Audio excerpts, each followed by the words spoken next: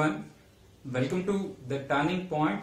In this session, let us solve a problem on friction, and the question is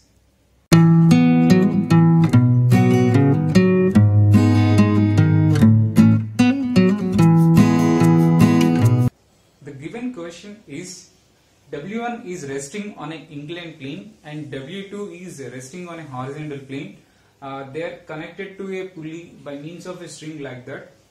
So you are supposed to calculate alpha, and it is mentioned that in a particular case W1 is equal to W2 and mu is the same for all contact surfaces. So you are supposed to calculate alpha.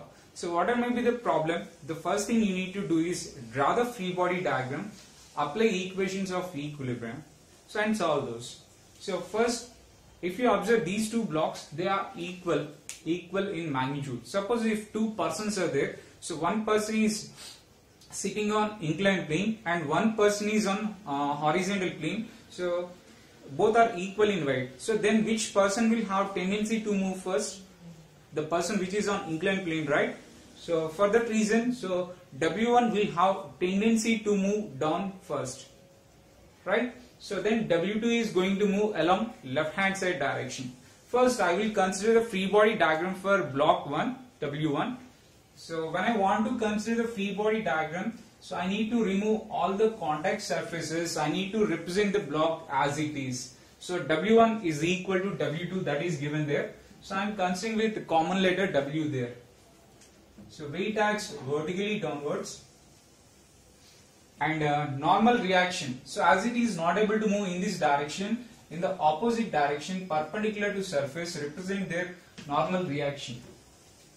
So it should be perpendicular to surface. So perpendicular to surface represent the normal reaction.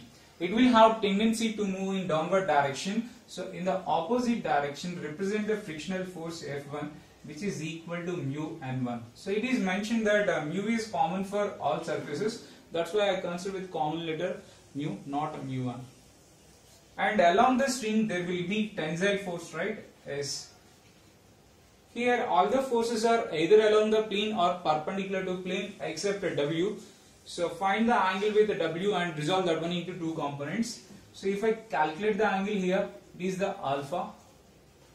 Here you can resolve this one into two components, W cos alpha and this one is W sin alpha. Now apply the two equations, sigma fx is equal to 0, sigma fy equal to 0. I am considering this one as x-axis, along the plane it is x-axis, perpendicular to plane it is y-axis. You can consider horizontal x-axis or vertical y-axis, no problem there. So I am considering sigma fy is equal to 0. The algebraic sum of force components along y direction is equal to 0.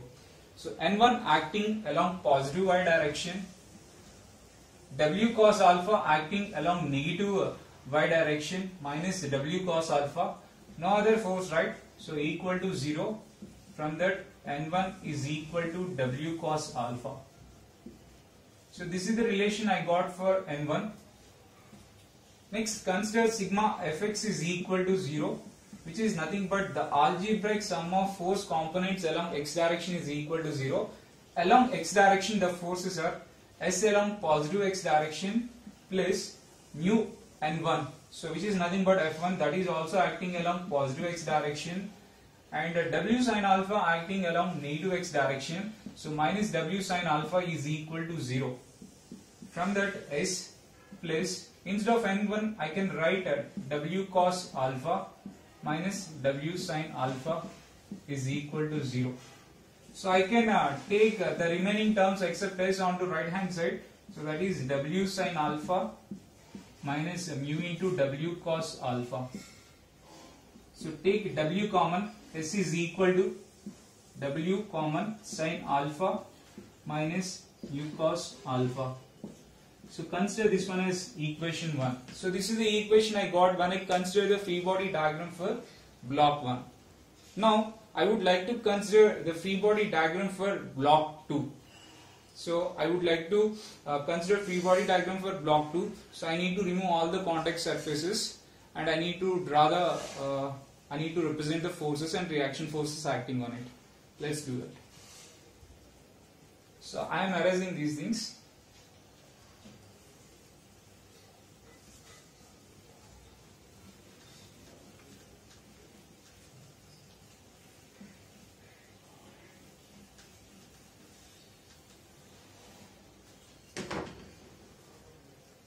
So this is block 2. First thing you need to represent is weight. Weight acts vertically downwards. W1 and W2 both are considered with common letter W as they are equal. And next, it is connected to a string. Along the string there will be tensile force. It is not able to move in downward direction. In the opposite direction represent the normal reaction. So when the block W1 is able to move down the plane, there the W2 is able to move along negative x direction, which is nothing but left hand side direction. In the opposite direction represent the frictional force F2, which is nothing but mu N2. Why? Because mu is common here. Mu is same for all contact surfaces. So this is the free body diagram for block 2. Now applying equations of equilibrium, sigma Fy is equal to 0. N2 along positive y direction, W along negative direction equal to 0. From that, N2 is equal to W. This is the relation I got for W. Next, consider sigma Fx is equal to 0. So when I consider sigma Fx is equal to 0, S along negative x direction minus S, F2 along positive x direction, which is nothing but mu N2, no other forces. So equal to 0. From this, S is equal to mu N2. N2 means W. From that, it is mu W. Earlier I got equation for S. Okay, this is equation 2. So now from 1 and 2, we can find the value of alpha. Let us solve that.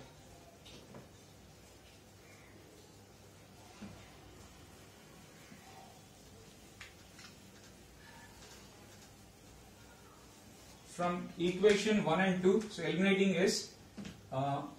Mu into, sorry, that is not mu. First I will write this equation. W into sin alpha minus mu cos alpha is equal to mu into W. So W gets cancelled. I will erase this one. From that, sin alpha is equal to mu plus mu cos alpha. So this is sin alpha is equal to mu common 1 plus cos alpha. Here you need to use trigonometric relations. You know the relation for sin 2 alpha, which is nothing but 2 sin alpha cos alpha. Here there is sin alpha. I can write this one as 2 sin alpha by 2 cos alpha by 2 is equal to mu into 1 plus cos alpha is nothing but 2 cos square alpha by 2. Here 1 cos alpha by 2 gets cancelled and 2 gets cancelled. From that, sin alpha by 2 is equal to mu into cos alpha by 2. So taking this cos onto this side, tan alpha by 2 is equal to mu. From that, alpha by 2 is equal to tan inverse mu. Finally, we need to find the angle alpha, right? From that, alpha equal to 2 tan inverse mu. This is the final solution. So you need to find the angle alpha. So whatever may be the problem, I am adopting the same procedure for all the friction problems. Draw the free body diagram, apply equations of equilibrium and solve those equations. Hope you like this video. If you like this video, click on like button and don't forget to subscribe, and thank you for watching.